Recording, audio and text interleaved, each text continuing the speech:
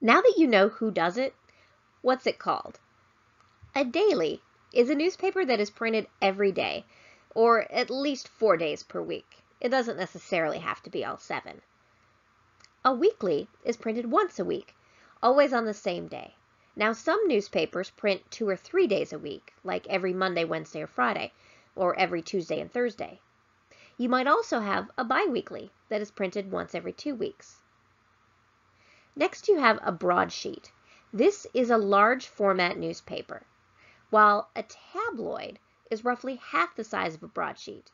Now, in this context, a tabloid refers only to the size of the newspaper and not its content.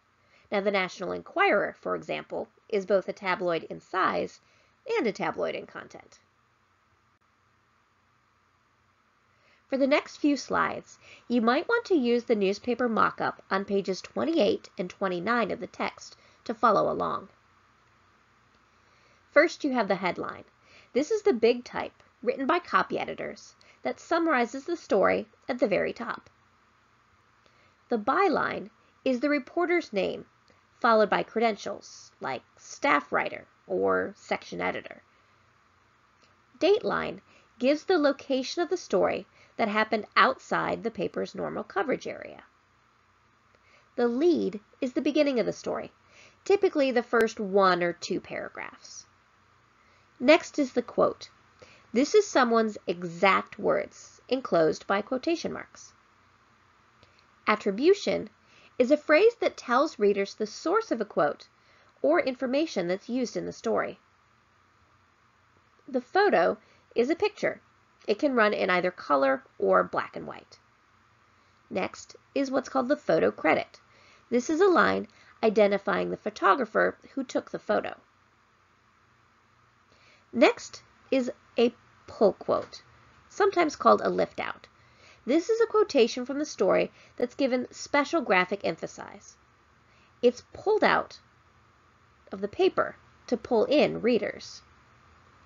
Then you have what's called the tagline. This is contact information for the reporter at the end of the story that allows readers to provide feedback.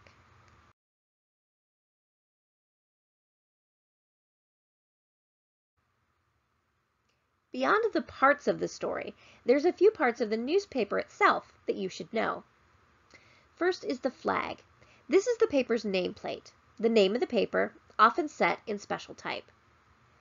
The edition is a specified issue of the paper. Now, some papers print more than one edition, one for street sales and others for delivery to subscribers in different parts of their circulation area. An infographic is a chart or graph that visually displays key facts from a story.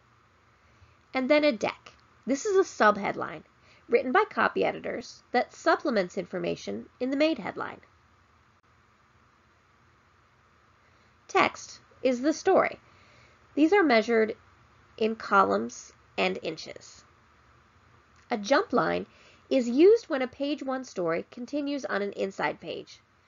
Editors label the story with a keyword and run the jump line to tell readers where the story continues. A cut line is information about a photo that is collected by photographers, but usually written by reporters or copy editors. It often appears just below the photo. I prefer to call it a caption. And finally, you have a teaser, sometimes also called a promo or a skybox. This is an item at the top of page 1 designed to grab readers' attention so that they'll pick up and purchase the paper. A refer is information embedded in a story that alerts readers that another story on the topic appears elsewhere in the paper. What's called a wire story is a story written by a reporter working for a national news service like the Associated Press. The story is sent to papers nationwide and is not written by someone at that specific newspaper. A mugshot is a close-up photo of someone's face. It's often run small and with columns to identify writers or to show an image that's the focus of the story. Finally, you have the centerpiece. This is the top story of the day, chosen by editors because of its newsworthiness or reader appeal. It's placed in the most prominent position of the paper, with the biggest headline. It can be a feature story as well. The index is a list on page 1 of stories and features that will appear inside the paper. You might also see a logo. This is a small, specifically designed title, often with art, that's used for labeling special stories or parts of a series.